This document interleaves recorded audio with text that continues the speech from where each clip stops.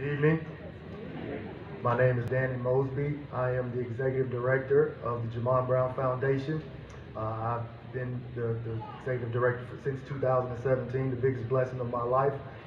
We are here to discuss the Jamon Brown Foundation Empowerment Center, which is a two-pronged plan to attack the violence that is curbing our youth and young adults in our city. There's been a lot of too many, whether it's JCPS or just random violence and violence between even our young women, that we are overly concerned about and have been concerned about for 2 years.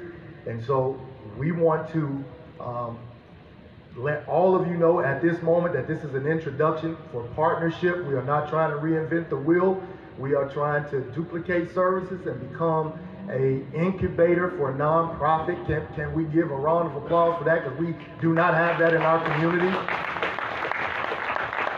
All right. And so the center right now at 22nd and Jefferson, we have an initiative that has already started that involves affordable housing and an empowerment center. What we want the 30th and Madison site to be is an extension of that 22nd and Madison initiative, which will also incorporate affordable housing for young black professionals, new teachers, new black police officers, doctors, lawyers, bankers, et cetera, as well as a new skating rink and a bowling alley. How many of you guys were around when Big A Shopping Center had a bowling alley, right?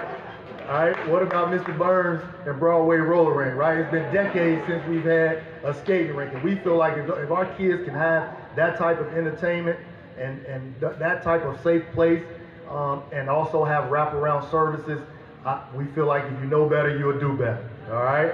So, but at the end of the day, I know you guys are here to hear from him. This is Jamon Brown. I am just here to execute the goals of he and his family. I have a tough job. He's a tough boss to work for, but he's a cool dude. All right. So Jamon played at the University of Louisville. We are both from the West End, born and raised, and we're proud to say so. Jamon even lived in Russell, so that is part of our why. Okay. So he's born and bred Russell. He also was drafted by the St. Louis Rams in the 2015 draft, and then played for the LA Rams, the Atlanta Falcons, and the Philadelphia Eagles. So without further ado, I see some young athletes back in the corner. This is what it looks like. This is what it looks like. When all of you guys are gonna make it, but what I mean by this is what it looks like is he comes from certain types of circumstances, he made it, and he's giving back.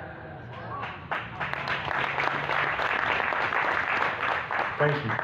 I would, it's kind of hard to follow that introduction, so to speak, but like Danny said, my name is Jamon Brown, and I stand here in front of you all, a Russell result. I played from California Jets, right, to working out on Saturdays with my dad at St. Stephen's Life Center.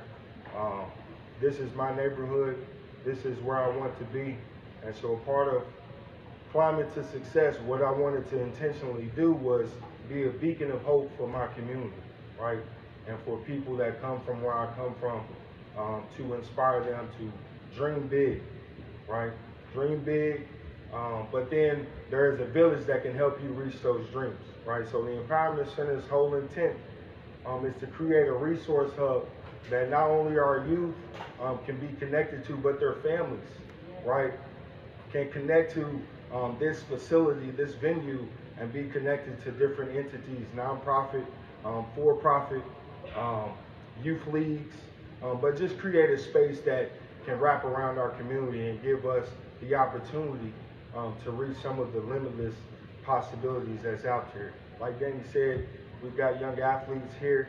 All I've tried to do is be an example of reaching really a level that they say is impossible, right? Having obstacles and circumstances that stacked against me, being able to show how to persevere, how to, find that village, right, that can help you reach that level of success and how to do that. And so the Empowerment Center, as you can see, takes about $30 million to do. We plan to bring, again, luxury apartments and condos for our young black professionals while creating a space that can bring people together.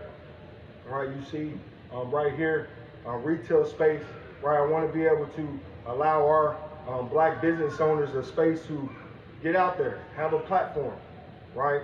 I was on the NFL, one of the biggest platforms in the nation, and all I've tried to do was partner with other entities to increase and amplify their platform. So again, you can see the bowling alley and the skating rink, right? That was my way of trying to kind of rekindle some of the things we've lost, and also some of the things that's near and dear to me that brought a lot of friends and family out.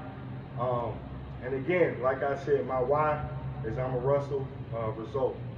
I stand in front of you again, having the Russell believe in me, and being able to wrap around me and help me stay focused on the journey. So the Empowerment Center is here to empower Russell. Thank you.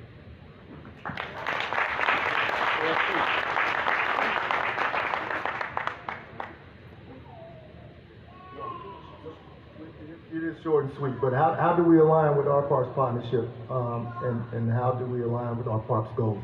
Our affordable housing initiative will teach young black professionals financial literacy and put them on a path toward home ownership. We were talking about. So,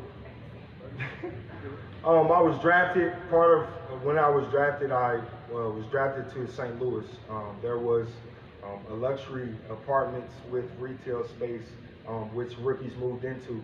I felt like that was what helped me put me on the trajectory of home ownership within 3 years of being in my career. The ideal is if our youth and our young adults are put into a situation that can put them on that trajectory, the same results could happen. And so that's the idea behind it. Well, give it up again for the Jamon. Again, we have 5 minutes for questions from the community. So we have Danae and Cassandra again walking around.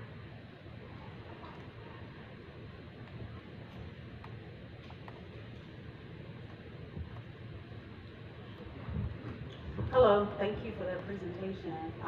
My question centers around community land trust. So we're looking at being, having a community land trust for the community. Are you willing as an investor to not own the property, and is it okay for you just to invest in the building and the structure more so than the land? Of course, I may not have mentioned that, but a part of what we started is in partnership with the Russell, right? And one thing that was intentional for them is ensuring that the residents has their space in this opportunity. What we want is to create a platform, not to control the space. So the whole intent is to help bring resources to the space that then makes whatever Russell's vision or dream is for that space come to life. Thank you.